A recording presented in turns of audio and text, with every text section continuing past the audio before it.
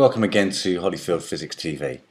Today we're going to look at Olber's paradox, and this is part of the Cosmology A2 unit.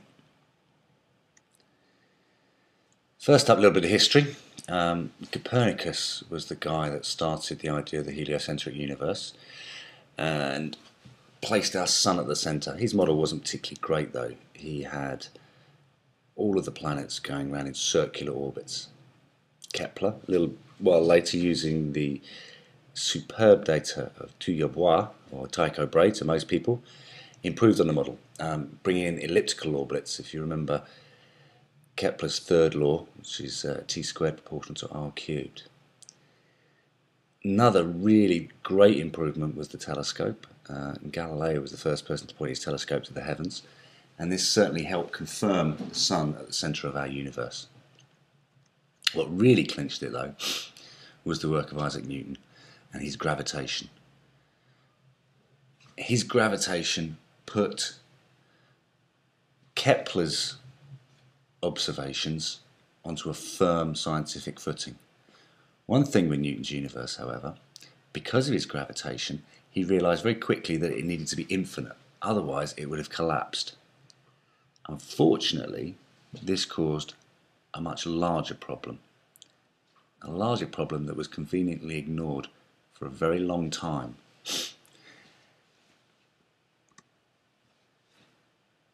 But it brought out what we now know as Olber's paradox.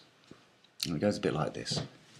If we've got an infinite universe, every position in the sky that we look at, our line of sight will end on a star. And that basically means that day or night, the sky is going to be bright. If you look outside right now, you'll know that it's not. And this is Olber's paradox.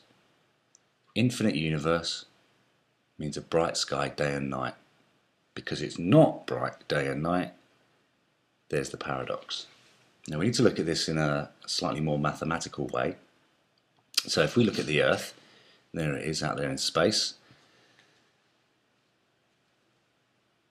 and we consider a thin spherical shell of stars, and what we're going to do is calculate how many stars are in our thin spherical shell.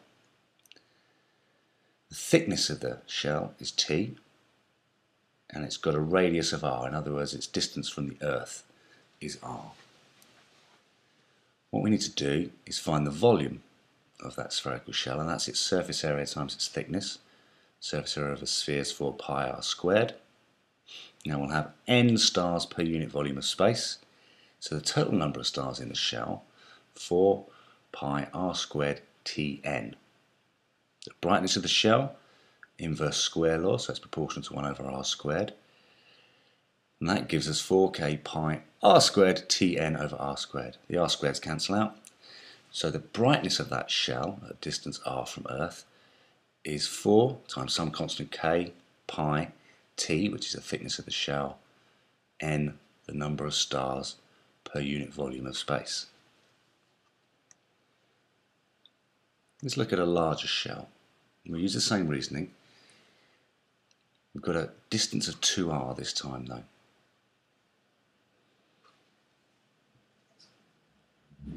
We've still got exactly the same thickness T.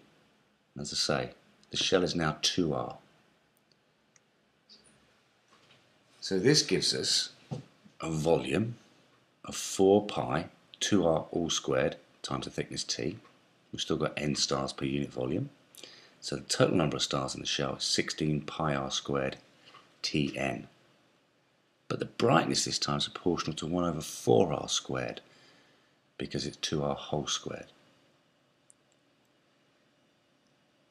And we can cancel out the 4r squared, and that leaves us a brightness of 4k pi Tn, which is precisely the same as the brightness of the shell that's only r away.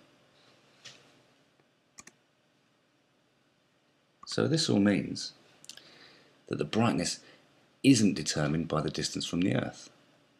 Every shell's got exactly the same brightness. Infinite universe, we've got an infinite number of shells.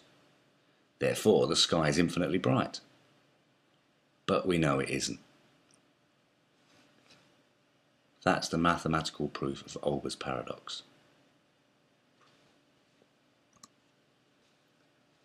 This has been Holyfield Physics TV.